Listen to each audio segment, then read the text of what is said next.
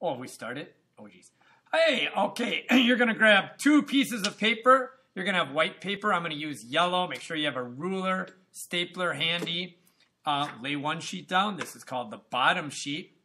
Lay the other sheet on top of it. So they're overlapping exactly 6.5 centimeters. Awesome. You're off to a good start. That's just like in our picture so far. Beautiful. Pause anytime you want to check stuff out. Okay. So we're going to fold the bottom part of our second sheet. For me, it's yellow. For you, it's white. Up so that 4.5 centimeters, 4.5 centimeters right here is covered up. And I'm going to make a nice fold. It's going to look awesome. Okay. Step 3, we just did step 2. Step 3, unfold that step. Hold them perfectly together where you had them. Put staples. Oh, that's an awesome staple. In on the sides.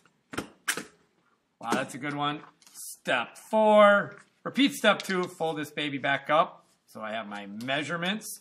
And we're on to step 5. Step 5. Oh, it's barely going to fit on here, so I'll turn it sideways. Fold the bottom page up along the fold there. And you're going to end up with 1, 2, 3, 4 flaps. How about that? Just like our demo. Wahoo!